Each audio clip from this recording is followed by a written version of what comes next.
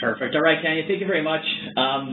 As Tanya mentioned, today we're going to be talking about the idea of bridging that gap between the marketing and the sales teams and utilizing CRM and how CRM can come into the fold to actually really help those two teams work better together between the data transfer, between the working on those clients, between just, even having that little bit of a further look on the information that we do know about these individuals coming in.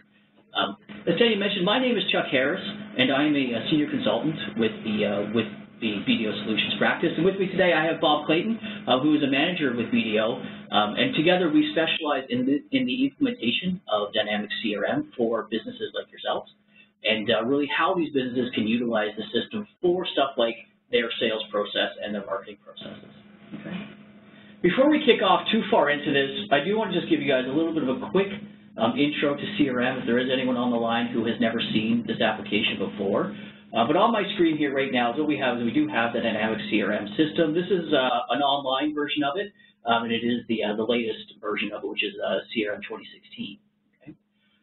CRM is available via a web browser, which is what I'm in right now. You can also access it from your Outlook, or also from a mobile device such as a tablet or your mobile phone.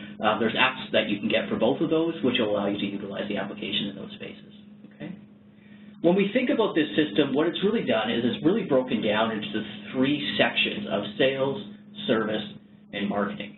So it's built to be able to help really manage the 360 view on who we have as a customer coming into the system.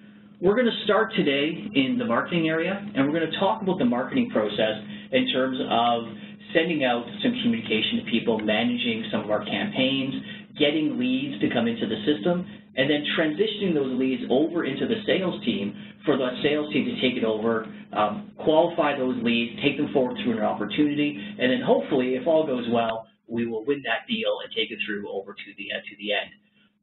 Part of it as well, we'll show a little bit of metrics of how we can gather some information come through so we can get our KPIs coming back. How much did this particular campaign make? How many leads do we get through that? How is a particular salesperson performing versus other salespeople as well? And of course, how is the organization performing, just so we can really get some key metrics coming through. Okay. We're going to start off in the marketing space here today. So what I'm going to do is I'm going to come into my marketing section, and as we can see here, I do have a number of what we call entities that really allow me to dig in and see more of the information about marketing. The first one we have at the top here is really our leads, right? And our leads are our unqualified prospects, people we hope we can do business with, but we don't know what type of business we're going to be doing with them yet. Next thing down, of course, is a marketing list, which is what we're going to really start into here, which is going to be linked into our campaigns. Okay. So we have our marketing list here, of course, our campaigns. When we think about a campaign is just allowing us to group some activities together in order to be able to say, these are those activities I'm performing all under one umbrella.